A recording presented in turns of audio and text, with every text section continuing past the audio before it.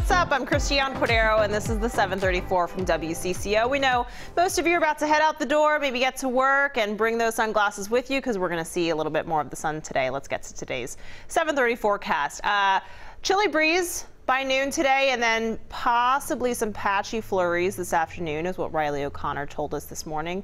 Clouds are going to stick around tonight. It certainly feels a little bit chillier out there than it has been lately, so dress accordingly, I guess. All right, now let's talk about this. Everyone ganged up on Bernie Sanders during the latest Democratic presidential debate in South Carolina, but Mike Bloomberg didn't get away unscathed, and Elizabeth Warren struggled to differentiate herself from Sanders. All night, the candidates talked over and interrupted each other, everyone looking to make an impression before South Carolina's primary on Saturday and, of course, Super Tuesday, which is just next week. So we want to know which candidate stood out to you last night.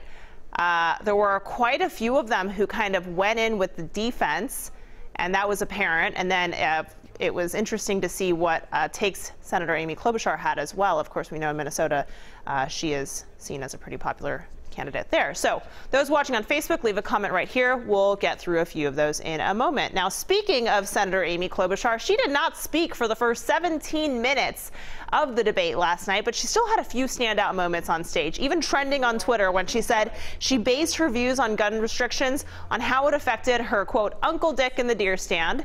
And she got a loud response from the audience when she admonished fellow Democrats for all of the infighting. If we spend the next 4 months tearing our party apart, we're going to watch Donald Trump spend the next 4 years tearing our country apart. Look.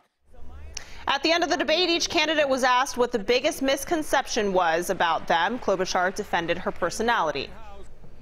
I'd say the biggest misconception is that I'm boring, because I'm not. Then Klobuchar has 2 events planned in South Carolina today.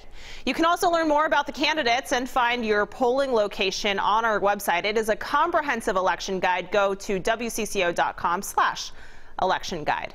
Some tragic news out of St. Paul this morning. Police telling us that a woman is dead and a man she knew is in custody on suspicion of murder.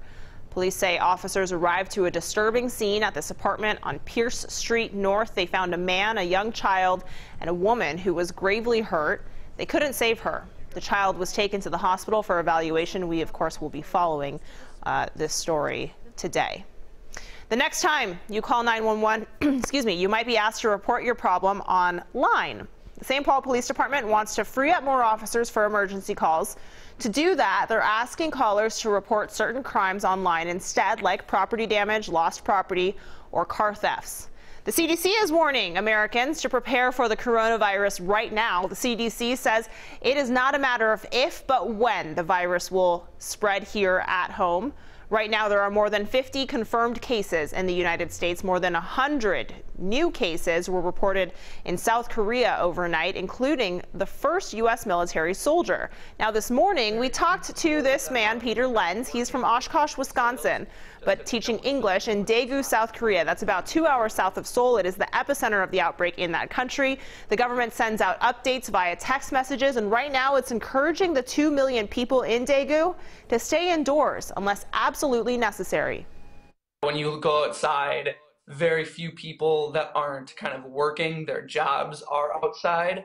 And it's definitely, I guess to describe it, eerie. I went for the first time on Sunday. So from Wednesday to Sunday, I was inside the whole time. But then on Sunday, I went to try to find some food, but mainly coffee. I was out of coffee, and I was like, you know what, I can go limited food for a while, but if I don't have coffee, I don't know what I'll do. Yeah, Peter is keeping his spirits high and described his mom's concern as controlled panic back home in Wisconsin. The coronavirus is also impacting the beginning of the Christian Lent season. At an Ash Wednesday service in the Philippines, Catholics avoided close contacts. Priests sprinkled ash on parishioners, as you can see there, instead of putting it directly on their forehead. And take a look at this. A massive fire following an explosion broke out at a California refinery overnight. This is just south of Los Angeles in Carson, California. Flames were shooting 100 feet in the air, and the fire even shut down the already notorious 405 freeway. This is the largest refinery on the West Coast. no injuries have been reported.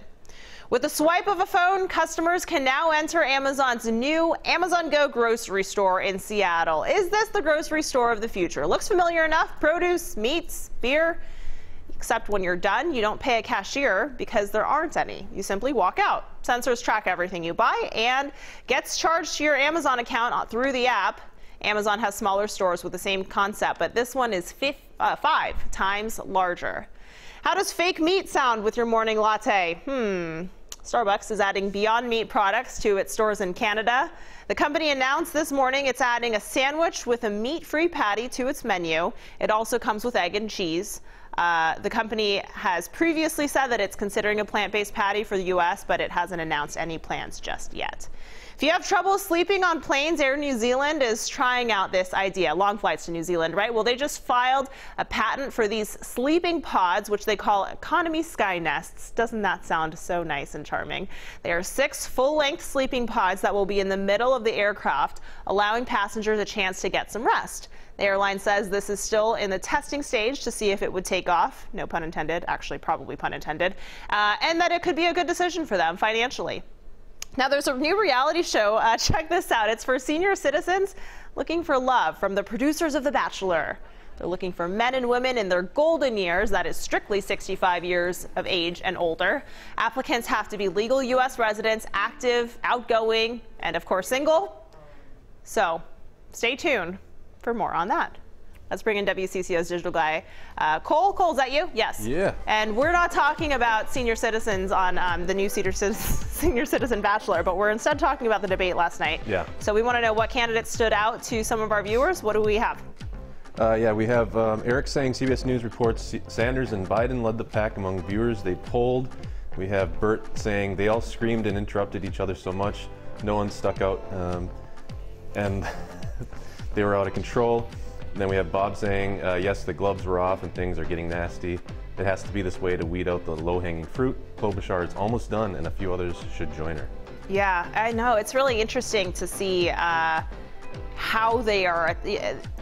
Klobuchar for sure has the biggest message of unity of some sorts, but they've each kind of hit that home. That point home before of like, if we can't stop bickering, then this is good, really good for President Donald Trump. And then they continue to bicker. So it's really interesting stuff. Thanks, Cole. Appreciate it. Less than a week out from Super Tuesday. That's it for now. This is the 734 from WCCO, when most of the Twin Cities are on the go. So go ahead and make us your place for mobile news while you're at it. We'll be back here tomorrow at 7:34. And until then, enjoy the internet.